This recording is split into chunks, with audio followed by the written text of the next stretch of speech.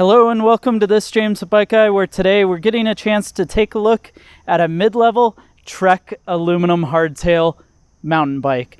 Now this mountain bike is a cross-country style bike and it's been in their lineup for quite a while, and we're going to get a chance to check out what this 2023 Trek Excalibur is all about.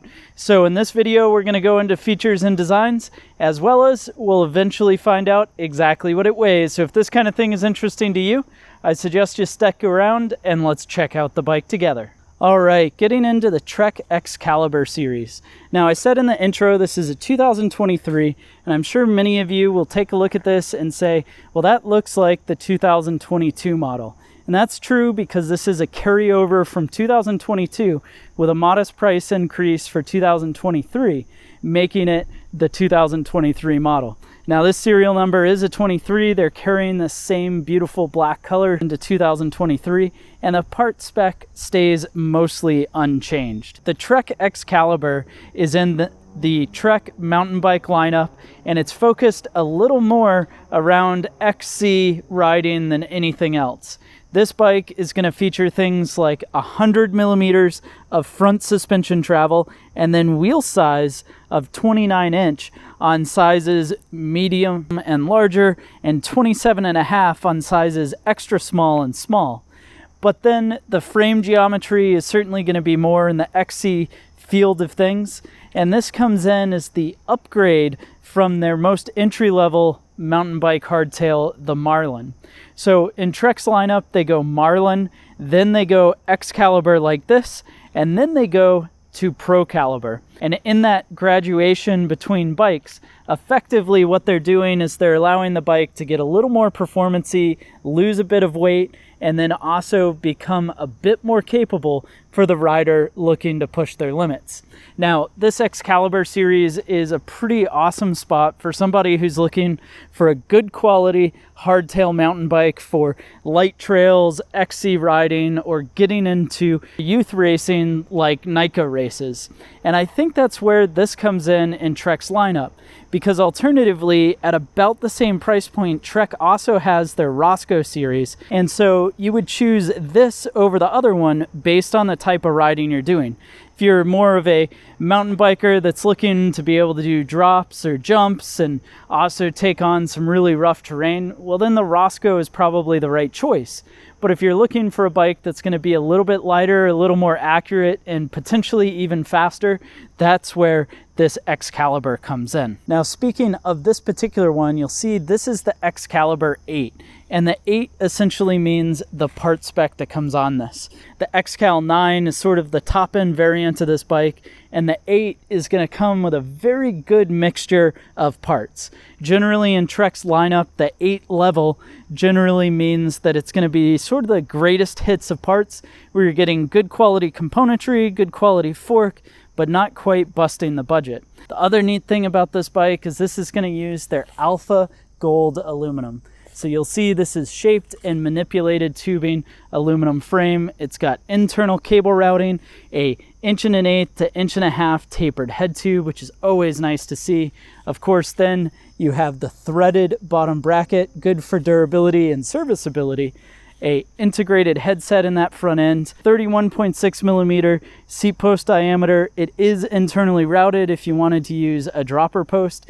And then out back, one of the more controversial things about this bike is this is rocking what's called Boost 141. So Boost 141 is the quick released variant of Boost.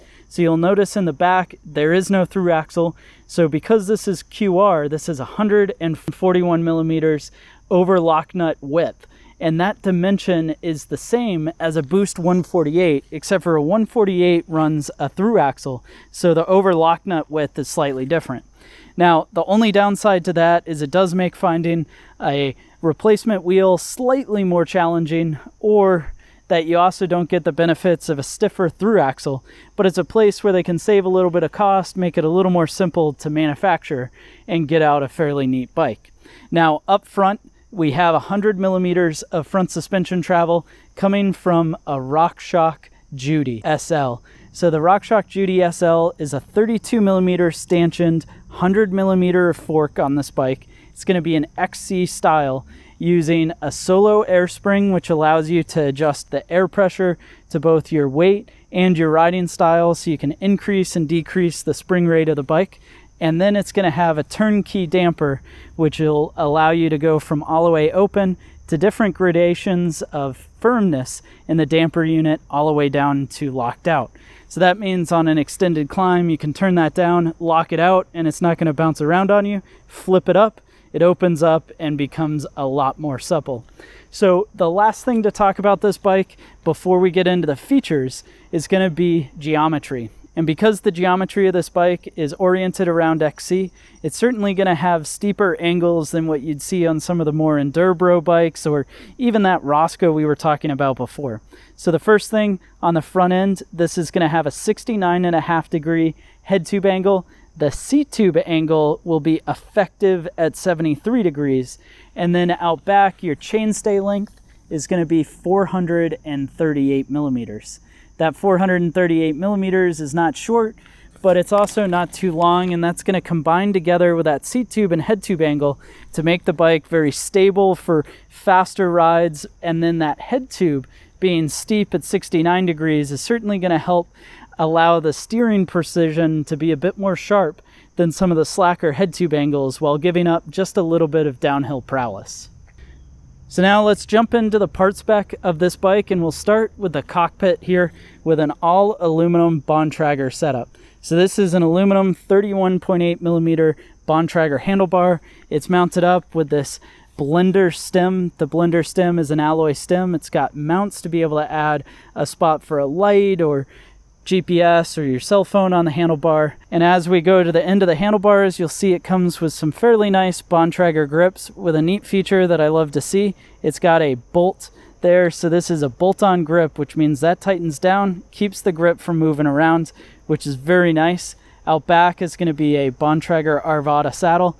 Not my favorite, but a totally functional saddle mounted up on a 2-bolt aluminum seat post. Now this seat post could be swapped out in the future for a dropper post if you wanted to, and it is quick release, so you're able to raise and lower fairly easy. When we move into the drivetrain, this is where things definitely get pretty nice, and this is going to be a Shimano 1x12 drivetrain. So out back is the Shimano XT 12-speed rear derailleur. This XT 12-speed rear derailleur then operates through a 10 to 51 tooth 12-speed Deore cassette going forward to a Shimano Deore crankset. This crankset is the MT511, which is the non-branded sort of Deore level of crankset. Goes through that threaded bottom bracket, and this matches together to have a really nice 1x12 system. Going into the wheels and tires, it's spec'd really nicely with these Ardent race tires. These come in a 29 by 2.35. Of course, that's going to be only on the bikes that are mediums and larger. Smaller bikes are going to have the 27.5, and then they're mounted up on some Covey TLR wheels.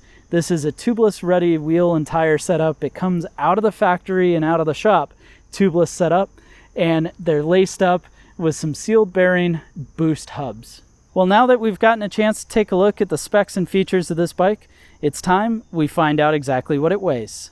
The actual weight of the Trek Excalibur 8 is going to come in and weigh 31.02 pounds. Thanks for joining me to check out this 2023 Trek Excalibur 8. Go ahead and let me know your thoughts on this bike down in the comment section below. While you're at it, be sure to hit the thumbs up button and hit subscribe so you can see more videos like this to check out in the future.